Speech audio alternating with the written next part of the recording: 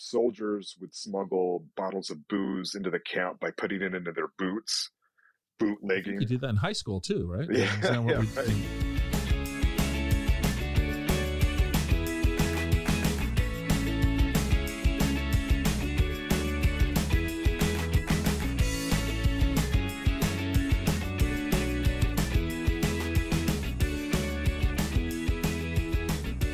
Welcome to the Exploring Washington State podcast. Here's your host, Scott Cowan. Hello, everyone, and welcome to this episode of the Exploring Washington State podcast. This episode is our 222nd episode, and the guest today is Brad Holden. Brad is a Seattle area author who has 3 books out that all cover the Seattle area during the Prohibition time of our history. And they're fascinating stories. Brad's a great storyteller. I think you're really going to enjoy listening to Brad as he tells tales about Prohibition in the greater Seattle area.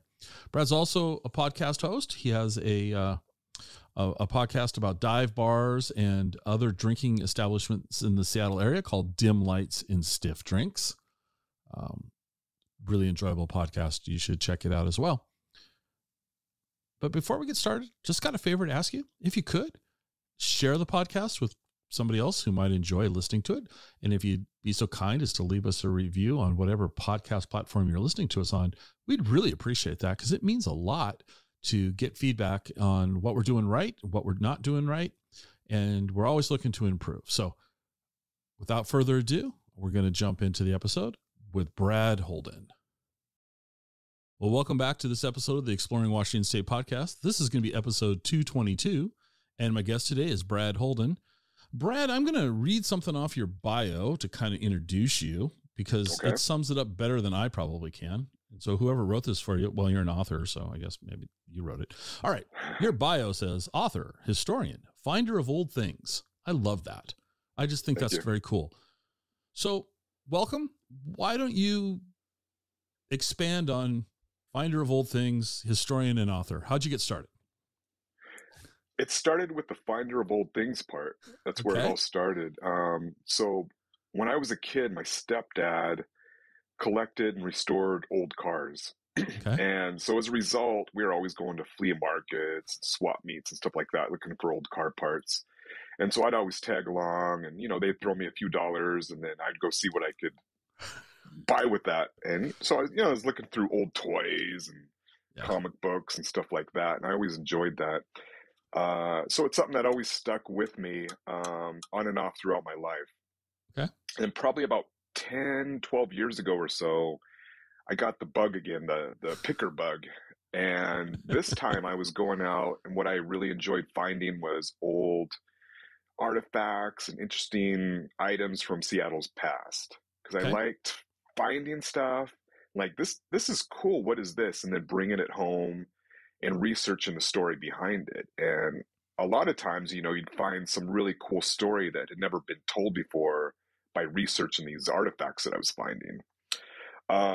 At some point, my then high school age daughter, Instagram had just kind of become a thing. And she was like, you should start an Instagram account with this stuff because I think people would really like it. And I was like, really? She's like, yeah. So she helped me start an Instagram account where I started showing pictures of the stuff that I was finding and kind of the story behind it and stuff. And at first I was like, maybe 30 people become interested in it. That'll be great. That'll be a success. But right away, it pretty much blew up pretty fast. And people really enjoyed kind of going along and seeing what I was going to find next and what was going to turn up. So it became really popular. So I was doing that for a few years. And then somewhere along the way, I was at an estate sale and I found this old moonshine still down in the basement of this house. And I knew what it was right away because I've always kind of been into Prohibition history. And so I was like, well, this is really cool. What else is down here? If this is down here, what else can I find? So I started looking around and I found this box of documents, including these papers that basically told the story of the moonshine still, which was this guy was using it to make hooch for the local neighborhood. He eventually got caught by the feds and sent to prison. but it was a really cool story, and it just kind of piqued my curiosity. And I was thinking, okay, well, I realized that the local story of Prohibition has never really been told before, because when you hear about Prohibition, you always hear about cities like St. Louis and Chicago and New York, and you know about those stories, but you don't really hear so much about Seattle or the Pacific Northwest. So that kind of led me down this rabbit hole of research, which eventually led to my first book, Seattle Prohibition, Bootleggers, Rumrunners, and Graft in the Queen City. Yeah, I'm halfway through that one. Oh, are you? Okay. Yeah. Okay. I How are you bought all enjoying it so 3. far? I'll compliment you when we get done, because there's some compliments from you about your writing style. Okay, I enjoy cool. it greatly. How's that? Okay, cool, cool. Well, let me ask you. So, go ahead. Are you from Seattle originally? I was born in Seattle, but I grew up primarily in Spokane. Okay. And when did you move back to the Seattle area? When I was a senior in high school. Okay. That's when my dad got another job and we moved back here. And I graduated from Gig Harbor High School. Oh, you did? Okay. Yeah. Okay. Yeah. All right. So I grew up in Tacoma as well. Well, I grew up in Tacoma. So. Okay. Yeah. I went to what Franklin, year did you graduate? 80. 80. Okay. I graduated 87. So. Yeah. So, yeah. So you went, okay. So after high school, let's derail you here a little bit. So what'd you do after high school? So after high school, I actually joined the Air Force, and I was in the Air Force for 4 years. I just wanted to get a college education, use the GI Bill and stuff. So that's what I did, and I went around the world. And then when I got out in '92, I moved back to Seattle immediately. I knew that's where I wanted to move back, because when I went into the Air Force in '88, that's when like a lot of the Seattle music, the so-called grunge bands were coming out, and I was seeing them before I went in the Air Force at all these underground clubs, and I was really into them, and I just knew that that's what I wanted to come back to. I wanted to do my time in the military, but then when I got out, I wanted to come back to this magical place, and so that's what I did. And I went to the UW, and I got a degree in anthropology of all things. Okay. And I've been back in Seattle ever since. All right. So out of unpacking all of that, 2 questions for you. When you were in the military, were you stationed abroad? Did you go any place interesting, or were you just, stuck on a military base in Georgia or wherever? No, actually I was stationed over in Turkey, and it was fantastic. Okay. And this was pre any of the Gulf Wars, so it was very safe to travel over there. You could pretty much go wherever you wanted on your off duty hours, and it was fantastic. I had a really great time over there. Yeah. All right. Now here's the hard question. You were seeing these bands before they became the bands. Yeah. Who was your favorite band back then? Who was the band that you enjoyed seeing? Like when you got to go see them, you're like, hey, this group's really cool. Soundgarden. Yeah. Okay. I remember seeing them when they first came out, before they had even an LP or an album or anything. And I knew nothing about them, but when I saw them, they just blew my mind. That was, I was like, this is incredible. Yeah. Yeah. No, I saw them. I think it was the Blue Moon Tavern.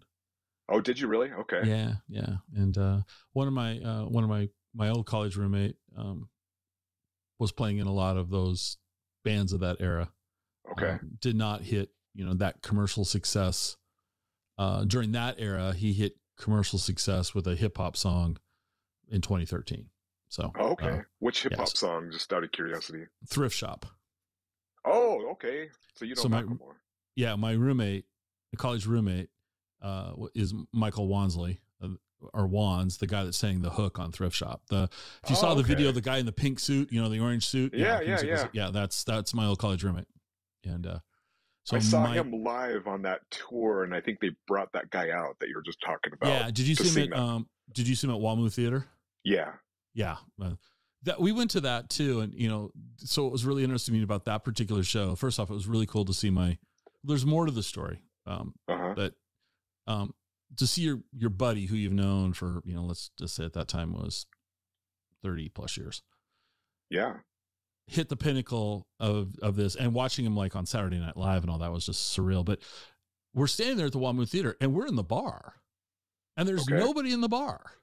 It's like the exact opposite because everyone was under 21, so we just stood in the bar. It was kind of fun. So yeah. Anyway, I've known Mike for 40 years now. That's very cool. I've watched him play in dozens of bands, of a wide genre of music, and he was always my conduit to meeting interesting people in the music business in Seattle. I bet. That's really neat. You like Soundgarden. Okay. So we're like, all right. So then I normally ask this question of musicians, but I'll ask it of you. And I'm going to ask you to answer this back in that era. Okay. So not today. We'll cover that one part 2, but back in the era, where was the venue you like to see music played at? What did you like back in the day? Well, you might even remember it. It was in Tacoma. I mentioned that I was living in Gig Harbor. Yeah. And so the closest, big city was Tacoma, and there was a place called the World Community Theater. You familiar with that? On 56, right off of 56th Street. I believe so. Yeah.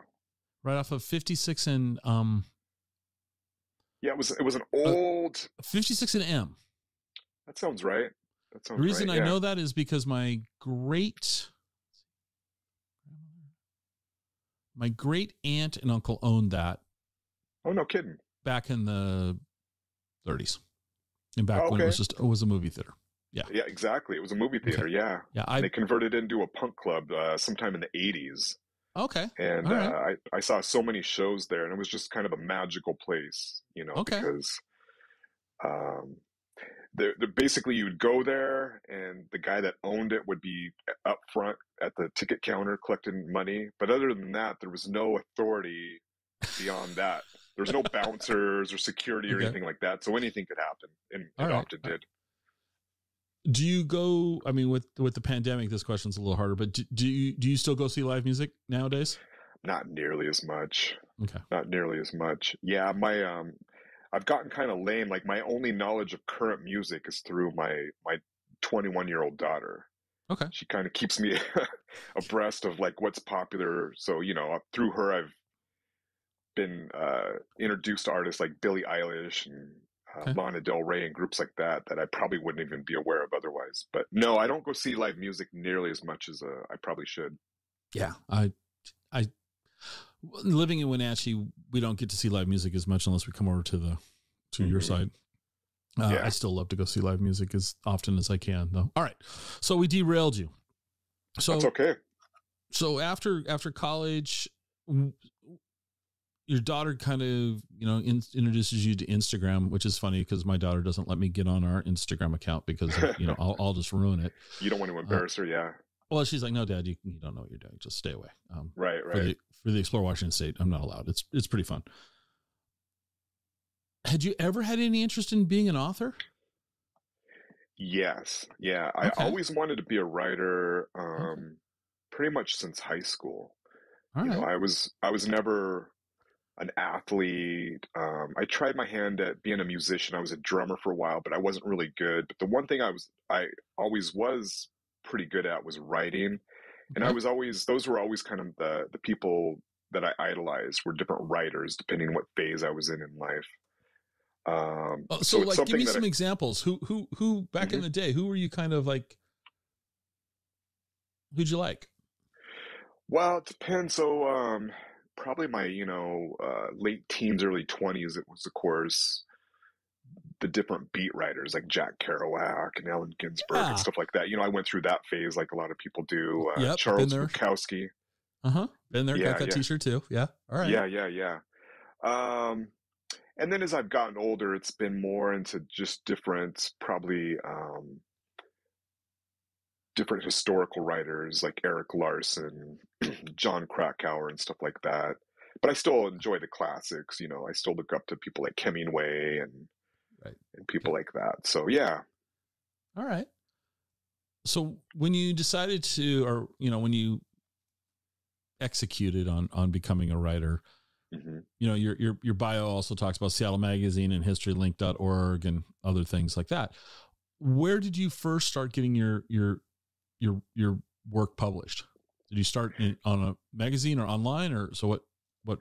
Yeah, it's just all happened kind of organically. It's fun. It's kind of like how the Instagram account led to me discovering this moonshine still, which led me to eventually writing my first book. And after my first book was published, then that opened even more doors.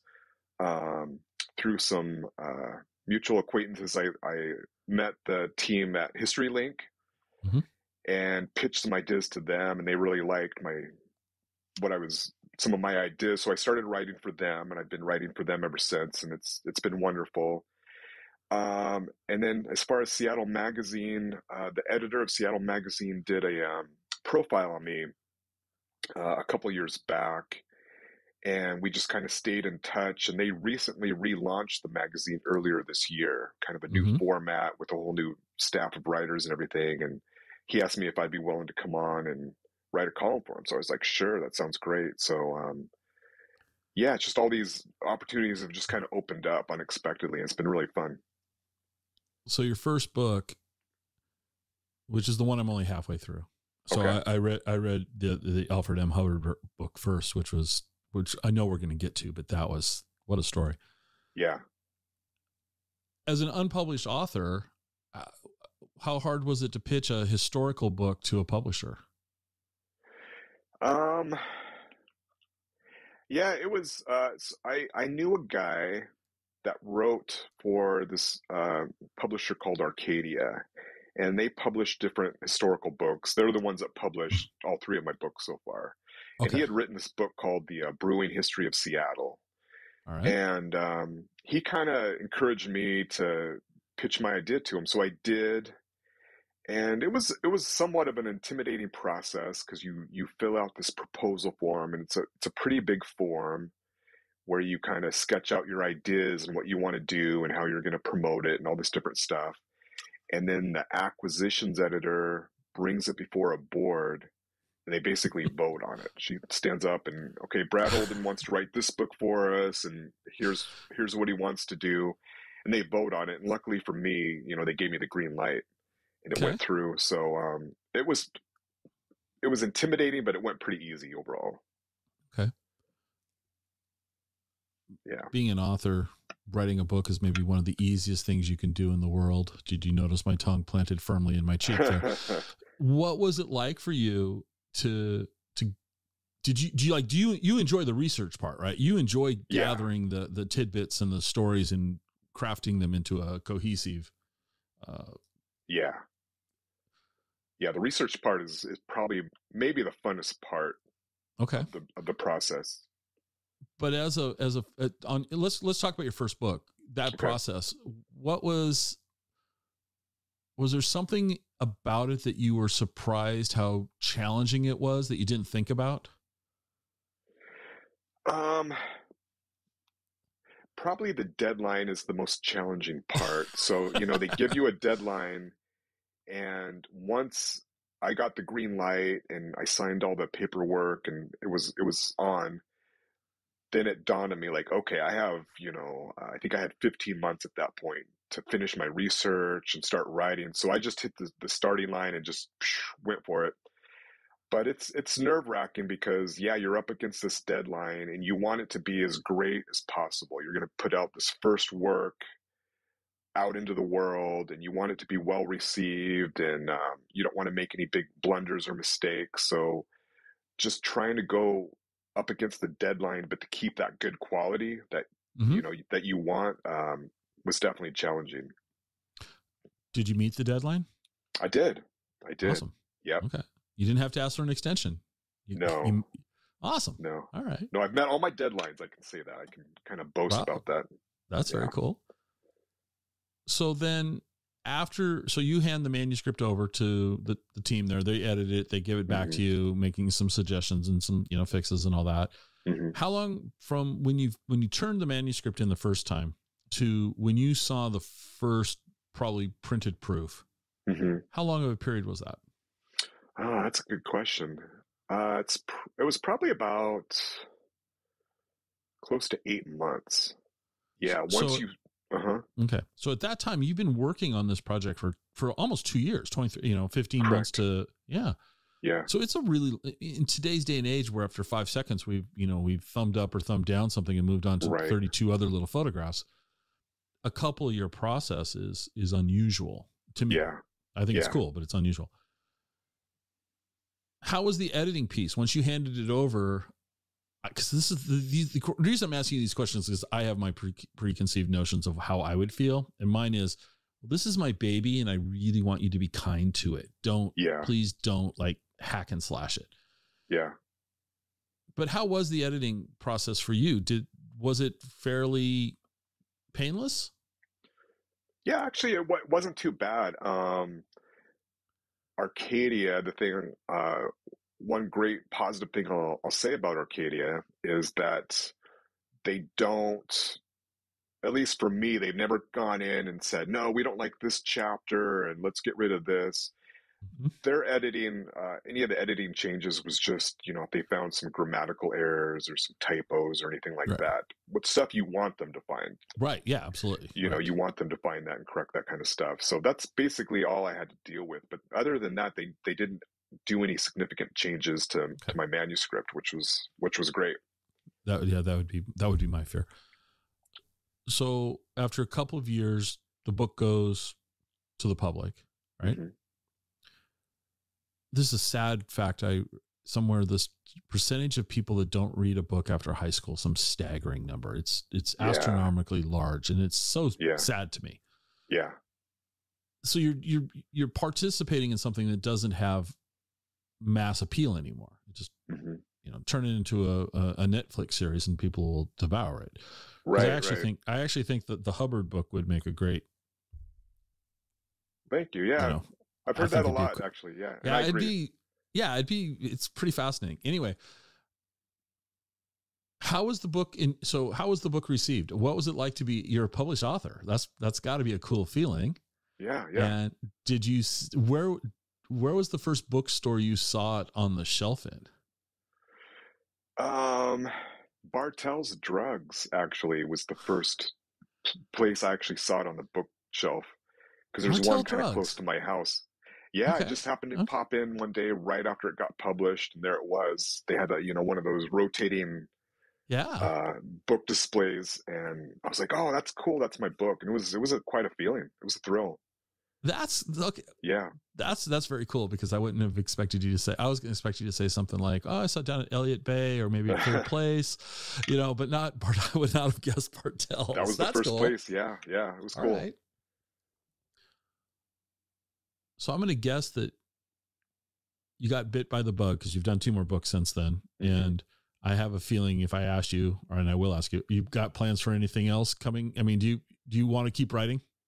I definitely want to keep writing. I'm taking a little break right now from book writing, just because I pumped out 3 books in the course of, like close to 5 years. And so that was, and I look at those 3 books as kind of my Seattle Prohibition trilogy, because they all have to do with different parts of Seattle during the Prohibition era. So now that I'm done with that trilogy, I'm kind of taking a break, and I'm just going to work on my freelancing, my column I write for Seattle Magazine and History Link and things like that. But I do have plans for future books. I'm in talks with a local publisher about a couple ideas that I'm exploring. So we'll see. We'll see what happens.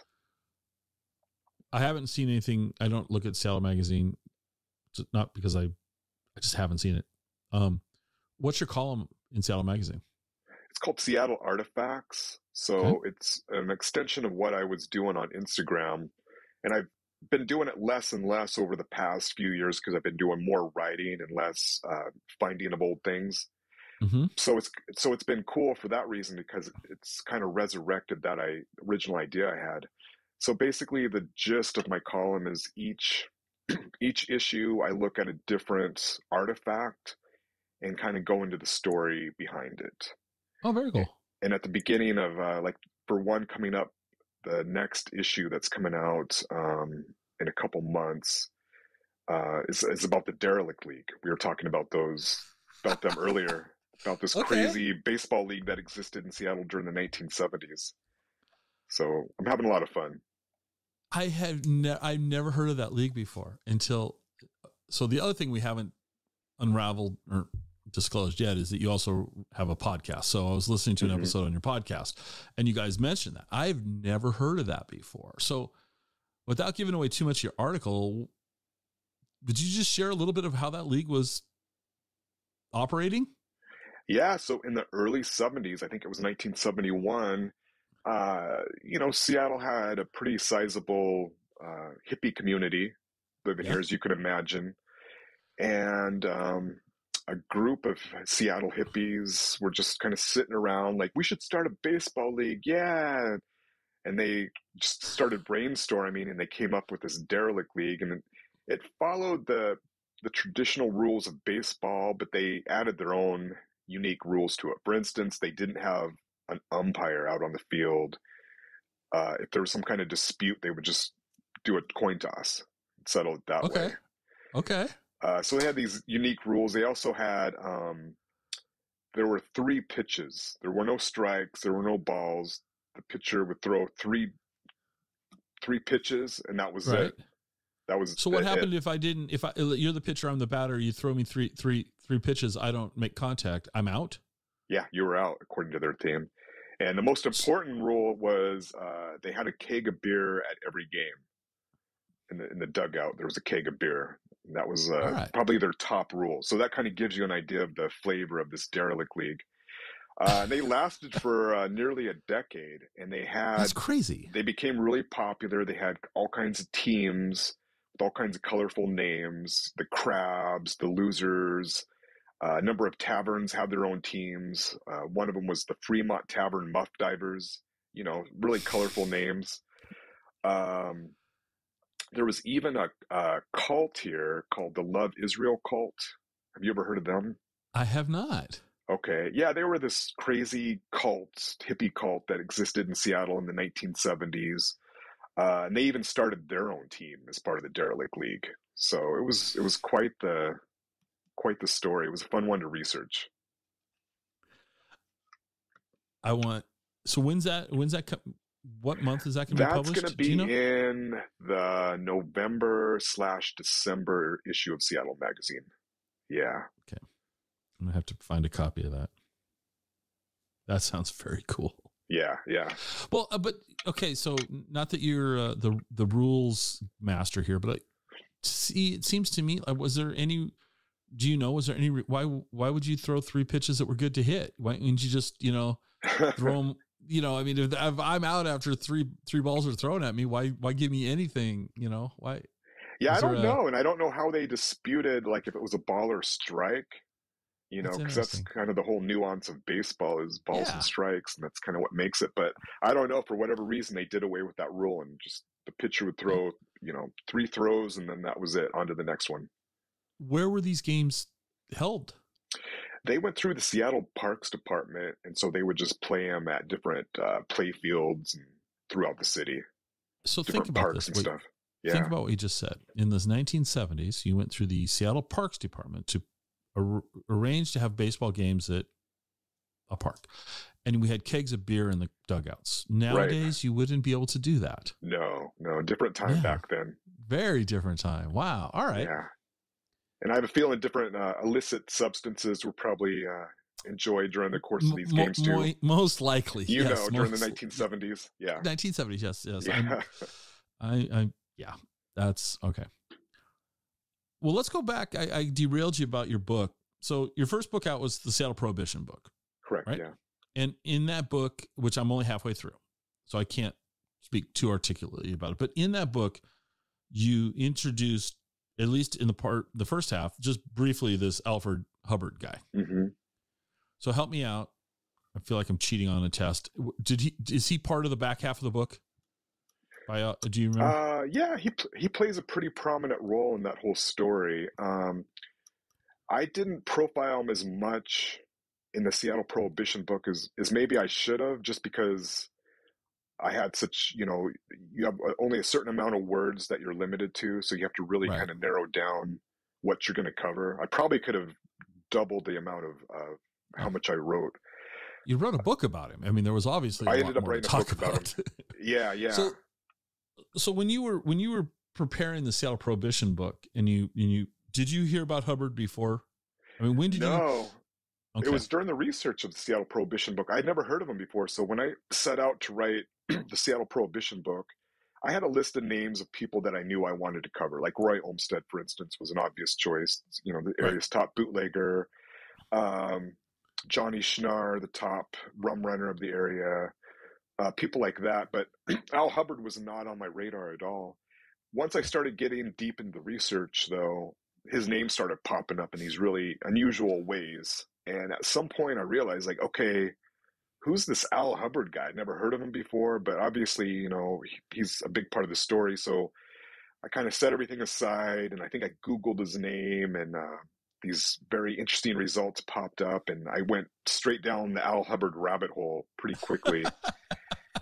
And by the time I was done with my Prohibition book, I knew, like, okay, I know what my next book's going to be. So you did. Okay. Yeah.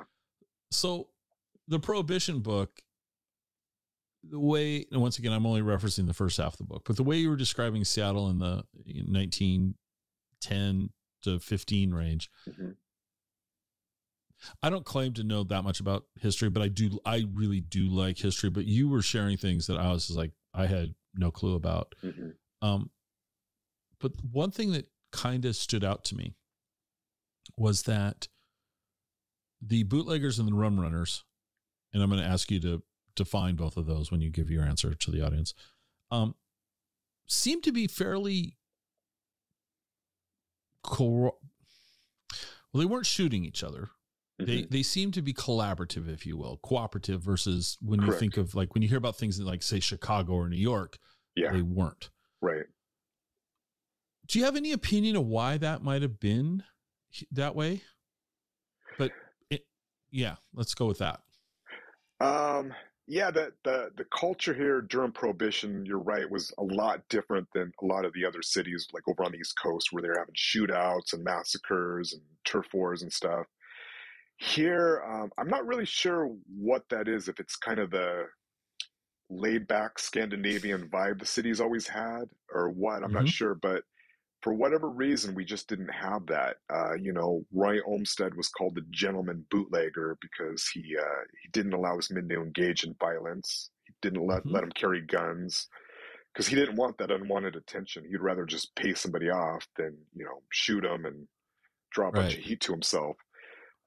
So they called him the gentleman bootlegger, but that's kind of the vibe of what was going on here in Seattle during the time. They even had a bootleggers convention where all the area bootleggers met, and they used Robert's Rules of Order to democratically decide on a set of rules, you know, such as prices and all that kind of stuff for the local bootlegging racket. So it was a lot different than the rest of the country in that regard. Yeah. Yeah. So for the audience, that, because you're using, the book uses two terms that I guess when I thought of rum runner, I was thinking more of the Caribbean, not that. So what's the definition of rum runner? Yeah. So that's a great question. I get that a lot. So the difference between bootlegging and rum running is bootlegging is smuggling alcohol on land. Rum running is doing it on water. Bootlegging came from this term from the Civil War, where soldiers would smuggle bottles of booze into the camp by putting it into their boots.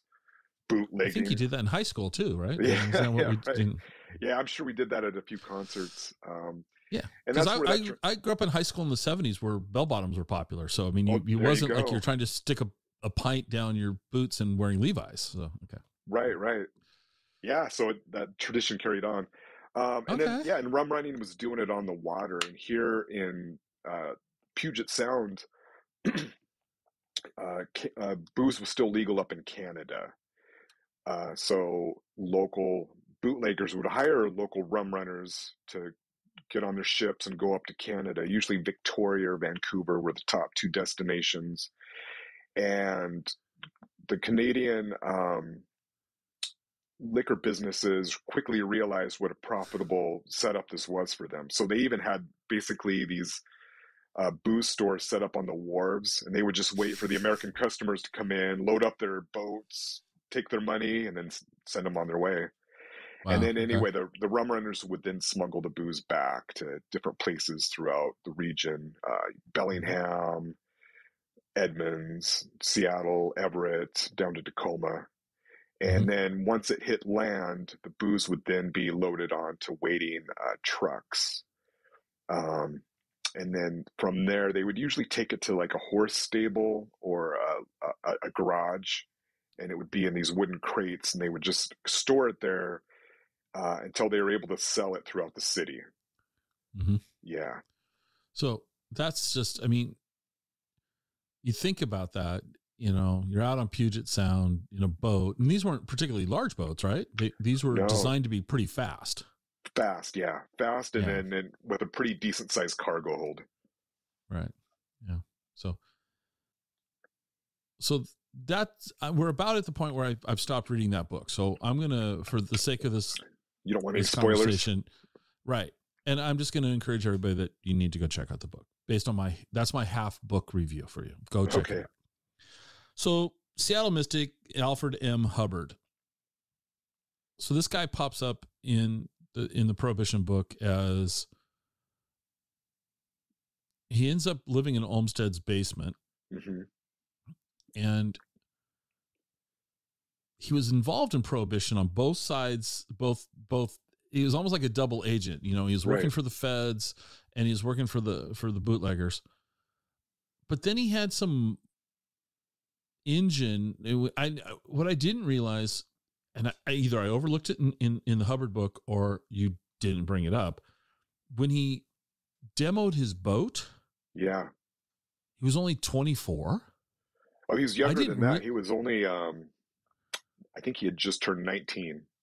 Yeah, see, that's just crazy to me. So yeah, he had this boat that seems very almost like something out of National Enquirer, like not really believable. Like it's almost like a clickbaity headline. Right. But so he had this boat that was Earth's magnetism powered, if you will, right? Am I saying that? And yeah, it was the atmospheric power generator. It was this engine that he claimed extracted energy from the atmosphere and then could be used into convertible energy to power, boats or cars or planes. Yeah. So, wouldn't that be cool if that really was the case today? So, but not only that though, so he did that, but he was also an electronics whiz. So did he start? No, help me out here because memory is a little fuzzy. I read the book earlier this week, so it's really not good that I say this, is it? But radio, he was one of the early pioneers of Seattle radio. Yeah, so him and Roy Olmsted built one of Seattle's first radio stations that Roy Olmsted operated from his house. I think the original reason Olmsted built this is because he kind of saw the tea leaves that the feds were coming after him and had a target on his back, and he wanted to come up with a business that he could fall back on outside of bootlegging that wouldn't land him in prison. So I think that's why he built the radio station. According to local legend, though, they were so his wife Elise was also part of this whole radio venture, and in fact she had her own program on this radio station of theirs in which she would read nursery rhymes to kids at night. Yeah, it's called the Aunt Vivian Radio Hour or something like that. And the legend holds that she would insert coded messages into her nursery rhymes that would help the Rumrunners and the bootleggers out there avoid being arrested by the cops. That's cool. That's a cool story. It is a cool story. But anyway, so yeah, they built this radio station. Roy Olmsted eventually sold it when his legal trouble started mounting, as a way to generate some cash. And then it went through a series of owners, and it continues to operate today as Como Radio, Como TV and radio. That's amazing, isn't it? All right. So, but Hubbard has this. So to me, he's got this first chapter, where he was this inventor, this atmospheric engine. Then he gets into bootlegging and radio. That's chapter 2. But then he's got this, like the second half of his life, if you will. Yeah. He became and why? Okay. I've read dozens of books about the Grateful Dead. I love listening to Grateful Dead music. Mm-hmm. One of my favorite bands ever to go see live. It was a magical experience. I saw them a couple times. Yeah. So Yep. where'd you see him at? I saw him down in Eugene, Oregon. When With Little Feet opened for him? no, it was the Okay. it was the Indigo Girls. Oh Remember wow. them? Okay. I Yeah. didn't go to that one. So I've read, kind of this whole counterculture thing. I've read a lot of books, and so you hear references to Kesey and to Timothy Leary and all this. And Hubbard's name should have popped up in those too. Right. And I never heard of this guy. Yeah, he's remained very obscure, and that's kind of what I was hoping to do with my book, is kind of break him more out in the open, because he's so obscure. Barely anybody's heard of him. Yeah. If you ask the average person, even the average, Grateful Dead fan and stuff, about Al Hubbard, and a lot of people don't. No. And so I'm reading this, and I'm one of the thoughts that was running through my brain the entire time I'm reading this book about him is that, how have I never heard this guy's story? It's and this is the compliment about your writing. It's a historical book, but it reads like a novel. Right. I mean, it reads, there's this great story going on, and you have a really accessible way of presenting it. Thank you. People think history is boring. Memorizing facts, and it's not though. But this Hubbard story, I mean, it's almost like I'm kidding you. It's like, are you sure you didn't make all this up? Because I mean, it's fascinating. It's it seems impossible that this one person had so many chapters, crazy chapters. Yeah, crazy inventor, bootlegger, all this different stuff. Dual agent, if you will, and then and then radio, and then he finds LSD. Yeah. So when you were doing the research for this, were you just constantly scratching your head going, what else am I going to find? Oh, always. I mean, when you go, his story was probably the craziest rabbit hole I've ever gone down before. And I don't even know if I went all the way fully down it, because I don't know if that's possible with someone like Hubbard. And there was, even after writing the book, I went as deep as I could in my research, and there's still unanswered questions that I'm really not quite 100% sure, right? The answers to. So, I loved reading that book. That was a very, thank you. It was a very pleasant surprise, frankly. It was very cool. And then, we're doing this backwards, because normally when an author's talking, they talk about their latest book, but now let's talk about your latest book. And that's the Lost Roadhouses of Seattle that you co-authored with it's Blecha, right? I asked you before, but Peter Blecha. Yep. And when I listened to a video with you guys sitting at the shanty, and and I hadn't listened to all of it. But one thing I took away from that I thought was very interesting is that you guys collaborated on this, but you were interested in I-90 or Highway 99, not I-90, Highway 99, and he was off on the Bothell Highway side of the county, if you will. Correct. And I haven't read that book. Okay. I just picked it up. Well, I was trying to buy it, and your Amazon profile does not have that book listed. Oh, really? In Kindle. Oh, I think Kindle just came out like maybe a few days ago. Okay. And I looked Pete up, and it was Kindle on his profile. So I just purchased it. Okay. And so another sale for you. Walk me through, because so you talk about the shanty, which is a place I've been to. I don't know what else is in there because I haven't read it yet. So what sort of research did you guys do, and what was it like to collaborate with an author versus doing it all yourself?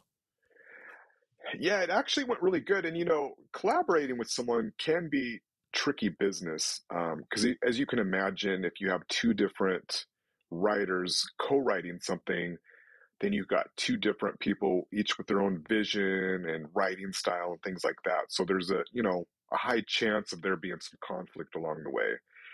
With Pete and I, though, it went very smooth. And I think Did you just flip a coin? Well, I had always, it actually worked out really good because for a couple different reasons. One of them was that I had always been interested in the roadhouses on Highway 99 because I live not too far from Highway 99. I live up in Oh, Edmonds in this little place called Esperance, which butts up against Highway 99. I've lived there for over 25 years. And okay. just as someone who's into kind of local, interesting, colorful history, I knew about roadhouses for a while. So I've always been curious about them and kind of low-key researching them in different capacities throughout the years. Pete likewise lives not too far from what used to be the old Bothell Highway, what is now Bothell Way or Lake City Way. So that's Mm-hmm. always been kind of his interest, is the roadhouses that exist along there. So when he and I met for the first time and realized that we each had a mutual interest in these roadhouses, we discovered like that I was more into the Highway 99 ones and he was into the Bothell ones. So when we decided to collaborate on this book, it went pretty easy. We're just like, okay, well, I'll cover the 99 one, the Highway 99 ones, and you cover the Bothell ones, and that's how we did it. So it was a pretty smooth Very cool. operation. And the other thing I'll say is that, so Pete, the other thing that's really cool about this book is that Pete is probably the top historian when it comes to local Pacific Northwest music history. Mm-hmm. He used to write for the Rocket back in the 80s and into the 90s. Okay. He had a column about local music history. He's wrote a number of books about it. So when it comes Okay. to local music history, he's the top guy. And he was able to bring that element to the writing of the Roadhouse book that we worked on together, because music was a big part of these places. Right. And then for me, you know, my area of expertise is local Prohibition. And of course, these roadhouses were a direct result of what was going on during Prohibition. So I was able to bring that layer to it. So between the two of us, we came up with this really cool, rich history of these roadhouses. And the end result we were both really happy with as a result of that. Okay. Yeah. Is Parker's in that? Yeah, book? it is. Yeah, Okay. we definitely cover Parker's. Did you ever go to Parker's? I did. Yeah, back in the day. I think I saw a couple heavy metal shows there. Okay. Yeah. Okay. Yeah, Parker's back in the day. Parker's. Yeah. The Shanty. The Shanty. In there. Yeah, it's fascinating. So this is an I liked how you tied it all together and called it your Prohibition trilogy, because I think that's I like the way you kind of tied that all together. For me, that makes it easy. Yeah. Now that book just came out. You were just released a month ago? Correct. Yeah. Yeah. And have you seen it on a bookstore shelf? I have. Yeah. A few different bookstores. Yeah. I've popped into a few different bookstores to sign books. My local bookstore, Edmonds Bookshop, which was one of my favorites just because it's my community bookstore. They have stuff for sale. Third Place Books, Elliott Bay. So is it still a rush to see your baby out on the shelf? It is. Yeah. Yeah. Yeah. It's still very cool. That's cool. Are you guys doing a lot of book promotion for it? Yeah, we did. You know, when your book comes out, usually the first 3 months is kind of the sweet spot because there's a lot of excitement over the fact that this book was just released. And so you try to, as an author, you try to seize upon that. So we've been doing a lot of different interviews with local papers and stuff. I was just on this spot on Como News called Eric's Heroes, and which he profiled the Shanty, and he interviewed me for it. So yeah, we've been doing quite a bit. Well, you know, I'm reading, you know, here in, Cairo, Seattle Refined, NPR, King 5 Evening. You know, you've hit all the hot spots, if you will, of media. That's pretty cool. Yeah. The other thing though is, besides being an author and holding down a day job, because this is we'll call it your side hustle, because that's the current buzzword. It's your side hustle. There you go. But on the other side hustle is dim lights and stiff drinks, the dive bars of Seattle. And you got some co-hosts there. So how did you guys come up with the idea to do a podcast? Because now that, like, this is, like I said, this is my 222nd episode. Yeah. I had no idea when I started this that I would do it this much, and I enjoy it. So what's your journey like been with podcasting?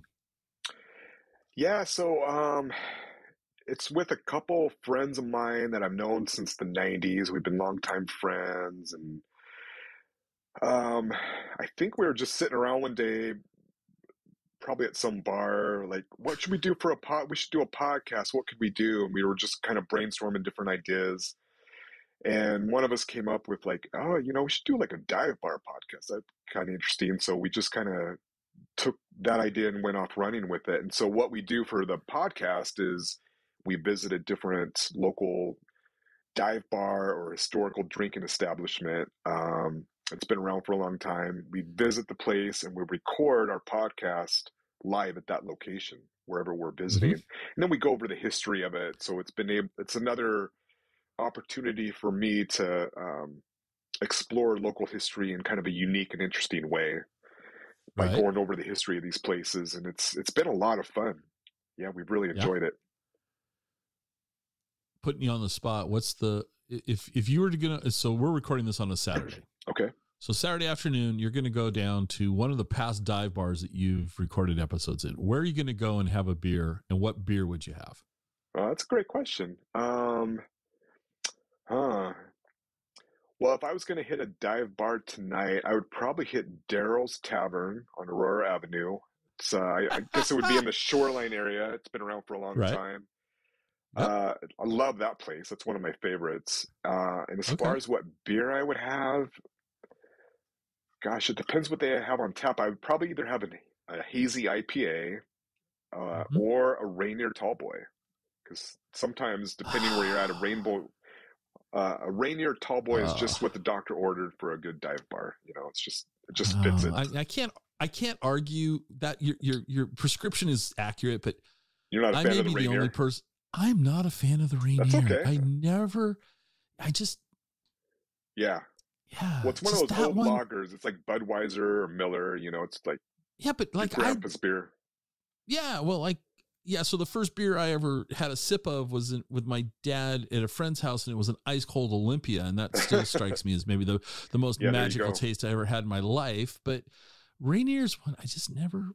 That's okay. I know people complain. I'll get hate mail over the fact that I'm disrespecting Rainier. Yeah. Super iconic brand in the Seattle area. I love their advertising. Their advertising in the 70s was absolutely always the best. Yes, absolutely. They're making a documentary about that right now. Are they? Yeah. I forget who it is, but they just came across this. They have this whole trove of old Rainier beer commercials, all those classic ones. And so they're doing a documentary on it. I can't wait till it comes out. Would you please ping me and tell me when that's out so I can go, if I don't, and I'll do the same if I hear, but that sounds magical. Yeah. So you guys, Dim Lights and Stiff Drinks, great title. And the episode I listened to was about Slim's, which is not an old bar. So it's a new entrant into the dive bar culture of Seattle, if you will. Mm-hmm. But I loved how you guys were kind of describing how they put it. I'm not doing it justice, but basically look around and when did this bar open? And was it 2008 it opened? That sounds right. Yeah, I think so. Something close to that. So we're going to say 2008, close enough for this episode. No research done. But one of your co-hosts said something, and that was the last time this place was deep cleaned. And it's I don't want to say it's true, but I've been to Slim's and it has that feel that's part of its charm. Turn the lights up. Yeah. I don't turn the lights on. I really don't want to get a good look at where I'm standing. Yeah. So Daryl's Tavern, that's your kind of your I like go-to. Daryl's. Yeah, I like Daryl's. Okay. Yeah. Yeah, Daryl's has been there a few times. That's now when we talked on the phone, you guys might be expanding outside of the Seattle area with the show, possibly. I don't want to put words in your mouth. Yeah, no, that's correct. There's just some cool historic drinking establishments outside of the Seattle city limits. So we don't want to just limit ourselves just to Seattle. We'd like to go out, for example, there's a couple really cool ones in Everett. You and I talked about a couple places down in Tacoma. So yeah, I think we're going to definitely start doing that.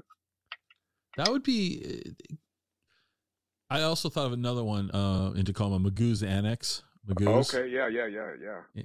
Yeah. Magoo's is a long time dark dark, dank place. Yeah. with an interesting music history too. Yep. Now, I always ask my guests, now from Seattle, I'm kind of afraid what you're going to answer, but you drink coffee, right? Correct. You kind of live in the Edmonds area. Mm-hmm. Where's your go-to coffee spot? There's a place in downtown Edmonds called Walnut Coffee on Walnut Avenue. And I like that. It just has a cool vibe to it. It's good. You always see people that and it's always a booth where I can sit down with my laptop. And so that's where I usually go. So are you able to work? Can you concentrate in a coffee shop and work? It depends what I'm doing. If I'm doing like some intense writing, I prefer to just kind of be by myself, isolated somewhere. But if I'm doing something light or maybe some research or something, I can do that in a coffee shop. Okay. Cool. Yeah. Any other coffee? And so what's your beverage of choice? What's your coffee choice? What's your go-to coffee drink? Oh, I just like drip coffee with maybe a little bit of cream, a little bit of sugar. I don't like to get too fancy. Fancy to me is maybe like a latte. Yeah, I know. Yeah. Don't say oat milk, please. Please, I beg you, don't say oat milk. Interesting places to grab a bite to eat in the Edmonds area. Oh, man. Well, probably in the last couple years, Edmonds has really upped its food game, and there's actually some really exciting restaurants. So there's Fire and Iron is a good place. There's a Filipino and Hawaiian fusion place called Barcata that's really good. And then along Highway 99 in Edmonds area, there's all kinds of incredible Asian restaurants, everything from Korean fried chicken to ramen places to pho to Chinese restaurants from like very specific provinces. So I would say, in fact, they're starting to call it the International District. And I would say, the restaurants, the level of restaurants that you can find on Highway 99 in this area rivals those in the International District in downtown Seattle. There's some incredible places that are opening. Yeah. Because 20 years ago, that's right. I lived up in the Lake Forest Park area. So, 20 years ago, 99 was not the best place in the world to grab food. No, you might have a couple greasy spoons, but nothing like what there is now. Is there in my memory serving correct, is there a tavern called Harvey's? Correct. Yeah, there is a tavern called Harvey's. With the neon sign that's kind of a rabbit. I love that sign. Yeah, it closed for a while and it just recently reopened, like maybe in the last couple months. I just was there as part of a newspaper article they did on the book. And so I was just inside there recently. Okay. Yeah. Has it still got the same old? Yeah. Or have they freshened it up? Or they freshened it up a little. I can't tell if they have a new owner or not, or what the story is there, but it pretty much looks the same as it did before. Yeah. Okay. So when you're not writing, researching, and finding old things, what do you like to do? What else do you do for fun and excitement? Gosh, I feel like that's all I've been doing the last 3 or 4 years is just writing. But I like to I like to work out my yard. I'm into gardening and stuff like that. So probably my spare time is usually spent out my yard or spending time with my family. I like movies. I'm a movie buff. I have been a movie buff for a long time. So if I can squeeze in a movie or two on a weekend, that's usually good for me. So that's for me. All right. Last 2 questions. Yeah. What didn't I ask you that I should have? Nothing that I can think of. I think you covered everything great. Yeah, I can't think of anything that you didn't cover. Actually, there's three questions. Sorry, so you got 2 more to go. All right, this one's very important. Okay. I'm stealing this one from another Seattle area person. Okay. Tried it out. I actually kind of like it. Cake or pie, and why? And why? I'm more of a cake person, actually. Yeah. Okay. As far as why, I don't know. I think I just like more the cake quality of it, if you will, rather than like a pie, like a fruit filling or something like that. So a good like chocolate cake to me is That's a good dessert. Okay. Yeah. There's no wrong answer here. Right. No, there's no wrong answer. Okay. Right. So the last thing is, where can people find out more about you, about your books, your podcast? Where should we send them? I have my own website, so it's bradholden.org. And from there, there's links to my podcast, links to my books. Or you can go to my Instagram page, which is Seattle Artifacts on Instagram. There's a lot of information about, different things I'm finding and stuff like that. And I also have my own Twitter account, which is under my name, Brad Holden. So any of those 3 places would be good. All right. Well, Brad, thank you for taking the time. This has been a lot of fun for me. Yeah, absolutely. This was a good convo. And I'm looking forward to finish. So I'm halfway done with your 3 books. So I'm going to, I'll report back to you when I'm 100% completed. Please do. But so far, the Seattle Prohibition book was super strong so far. The Holden book is, I'm still not convinced you just didn't make it up. I'm just pretty sure you made up most everything, because it's bizarre story. Yeah. It's just, it's incredible. Unbelievable. And then the Roadhouses will be interesting to see not that I'm an expert, because I'm not, but like, you'll mention places and I'll go, oh, I've been there. And what's my experience been like at some of these places? So I'm looking forward to filling that in, and I'll keep listening to the podcast. And thanks for being. Thank you for having me on. It's been great.